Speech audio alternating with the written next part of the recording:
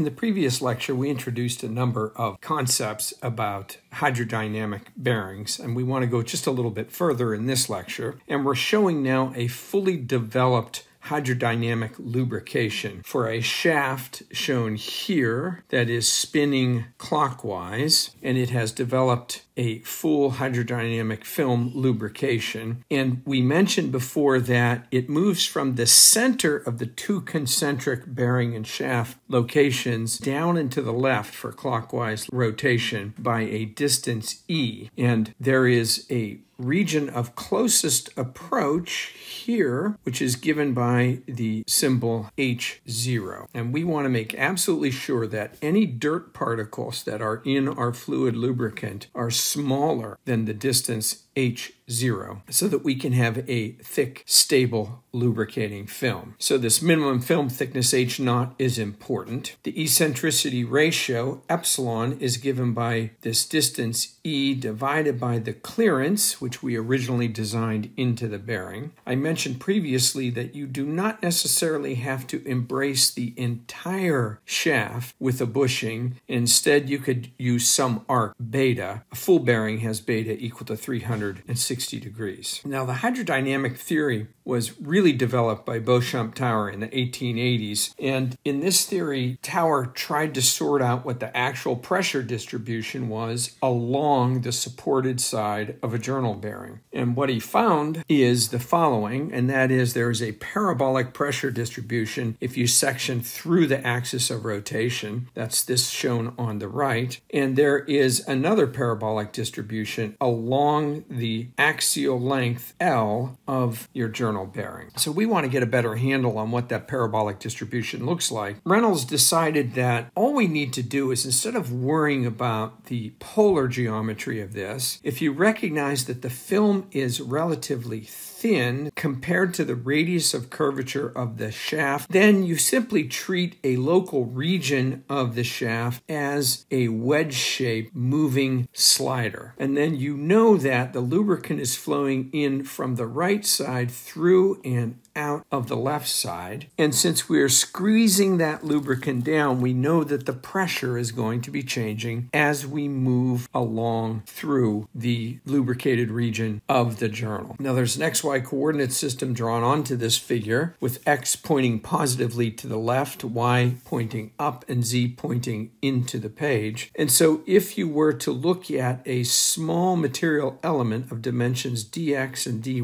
and you sorted out the pressures that were acting on that element, you could determine the change in pressure as a function of location X and Y through the film. Now what we know is on the right-hand side, we start with a pressure P, we multiply that by the cross-sectional area, dy dx, and that gives us a force that's pointing to the left, which is in this case the positive X direction. But that pressure is going to be changing as we move from the right side to the left side, and that pressure is going to be P plus the change in pressure with respect to the X direction, again multiplied by dx, and then the cross-sectional area is dy dx. We also have a shear stress on the bottom side, multiplied by a cross-sectional area, and that shear stress is changing as we move to the top side, and the change is the partial of tau with respect to y times dy, so tau plus that times the cross-sectional area determines the magnitude of the force in the direction to the left as we move from bottom to top. When we add all of those forces up, we're saying that they must be equal to 0. And if you do that, and noting that those forces that point to the left are positive, we find that the change in pressure as we move in the x direction is equal to the partial derivative of the shear stress with respect to y. Now, we also know that the shear stress is related to the dynamic viscosity through the derivative of the velocity with respect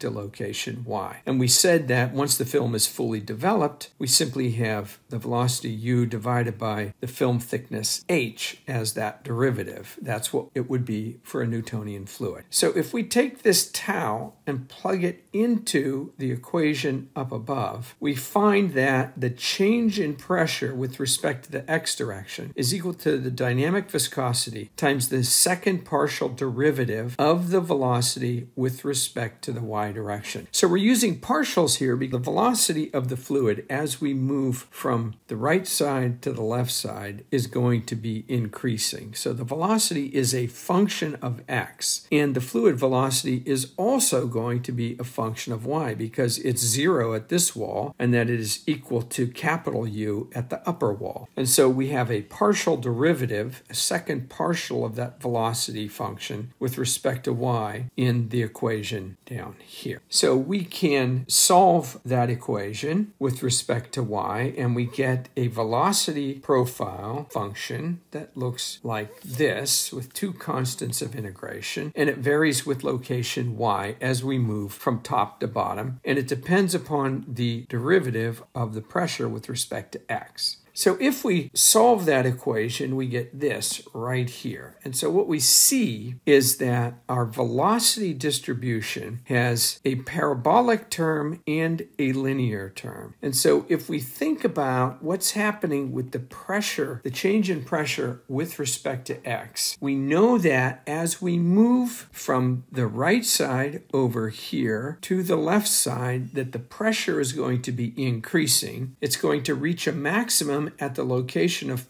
closest approach, and then it's going to decrease again. So it's going to be positive and increasing as we enter the hydrodynamic bearing. It's going to reach a maximum, and then it is going to fall off. And so we can evaluate this velocity distribution for dp dx greater than 0, which is as we are moving into the region of closest approach, dp dx equal to 0, which is at the location of closest approach between the journal and the bushing. And then for a gradient, a change in pressure with respect to x less than 0, that's as we're coming back out the other side. And so what we find is that the velocity distribution is going to be parabolic as we're moving into the location of closest approach. Once we get to the location of closest approach, it's linear. And then as we move past it, it becomes parabolic in the other direction. And so what this means is simply we have a convergence of the fluid through the smallest distance of closest approach, and then it diverges again once we move past that. The other thing that we care about is the fluid flow, which is a fluid flux through the bearing, and we can solve equations. Again, Reynolds did that. Let's not worry too much about that. But we are going to be looking at a number of these things as we move forward. There are a number of design guidelines that we want to use for designing journal bearing. The minimum film thickness, H0, to prevent the accumulation of surface particles. The minimum thickness, H0, is equal to some offset plus some value times your shaft diameter. You are recommended to keep the temperatures below 250 degrees Fahrenheit. The maximum starting load to limit wear at startup is just equal to your static load when you are just turning the shaft on and just beginning to rotate it, divided by the journal length times the shaft diameter. So you could use this particular equation if you have already chosen a shaft diameter for infinite life. You can choose the journal length based upon the required load that it must carry. Keep it below 300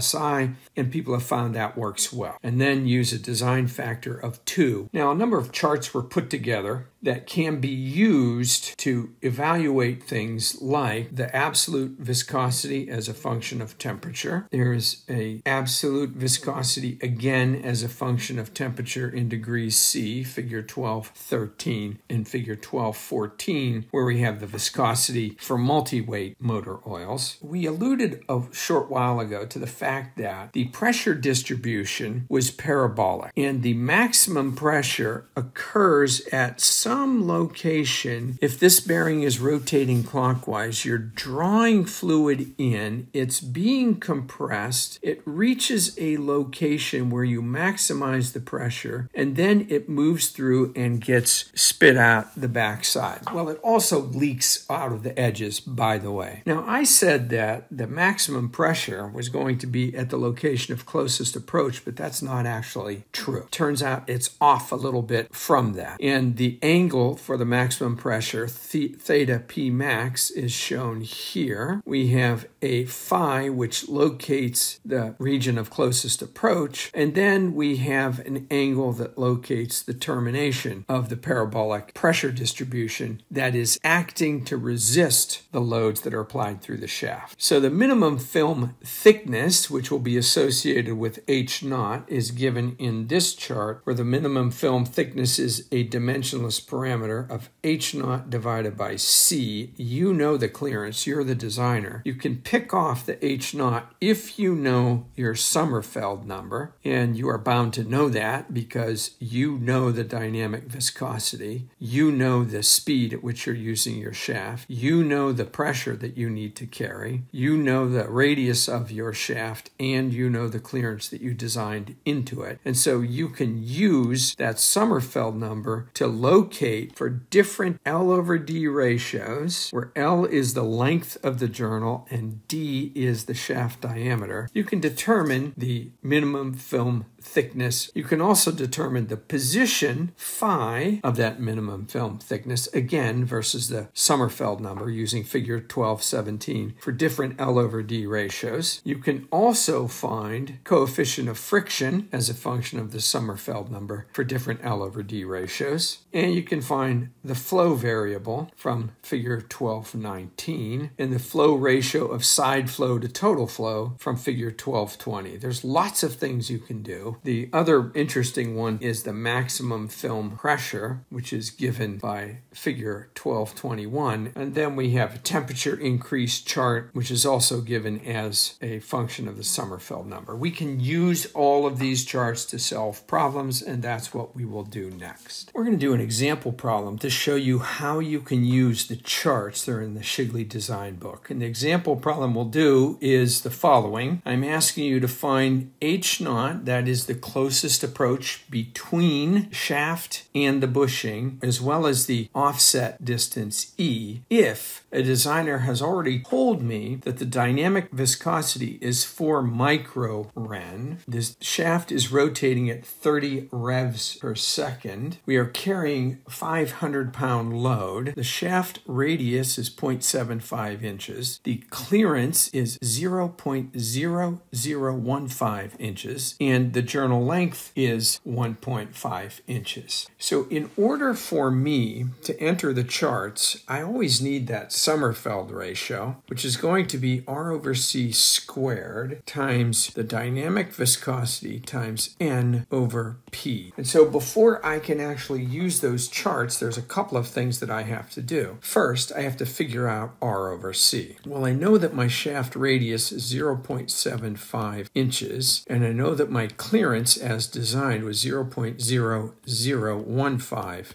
inches. And if you take that ratio, you end up with an R over C value of 500. The pressure P is just going to be given by the weight that I must carry divided by the projected area, which is twice the radius times the length of the journal. So that is simply going to be 500 pounds divided by twice R, that's 1.5, times L, that's 1.5. And so I end up with a pressure of 222 psi. Now, this microren equal to 4 times 10 to the minus 6 psi second. And our Sommerfeld number, when we plug everything in that we just sorted out, is going to be this 500 squared times my dynamic viscosity, which is 4 times 10 to the minus 6 psi seconds. I multiply that by 30 revs per second. I divide all of that by my pressure, which was 222 psi, and you see that this becomes a dimensionless number. My Sommerfeld number is 0.135. So now we are going to go to figure 1216 to sort out film thickness variable H naught divided by the clearance C as a function of Sommerfeld number. We found that our Sommerfeld number was 0.135.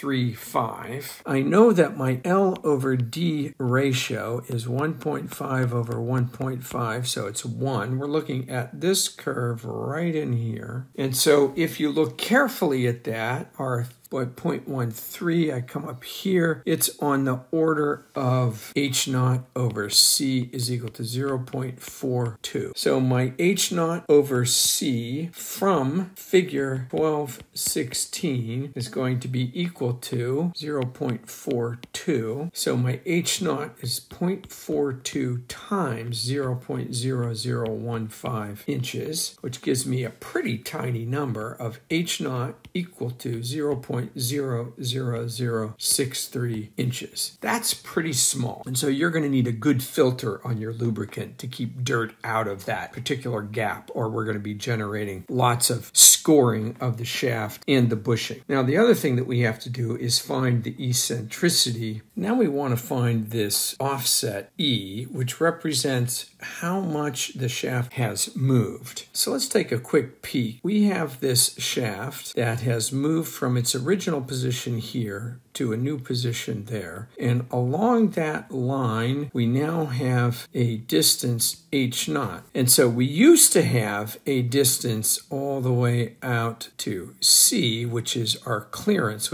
And so it turns out that this offset E is just going to be given by the difference between C and H naught. That's going to be equal to E. And our eccentricity ratio is given as E over C. And so if we take this equation right here and divide everything by C, we have 1 minus H naught over C is equal to E over C, which is just my eccentricity ratio. Using the Sommerfeld number, we determined that H naught over C is 0.42. And so 1 minus H naught over C is going to be equal to 0.58. And so E over C is equal to 0.58. E is going to be equal to 0.58 times 0.0015 inches. And this is going to give me an E value of 0.00087 inches. Doesn't move very far. The next thing that we would like to do is find, let's say, the coefficient of friction. We can use table 1218 to find the coefficient of friction for this Sommerfeld number. So R over C times my coefficient of friction is given as a function of the Sommerfeld number. We already know what the Sommerfeld number is. We know that we're on the L over D equal 1 line. We know that our Sommerfeld number is 0.135. So we're coming up here, which tells us that R over C times the coefficient of friction is equal to roughly 3.6. And so our coefficient of friction is going to be equal to 3.6 times 0.0015 divided by 0.75 inches. And that gives me a coefficient of friction of 0.0072. That is a pretty low coefficient of friction. And this is an example of how you can use the charts to extract information for your particular journal bearing.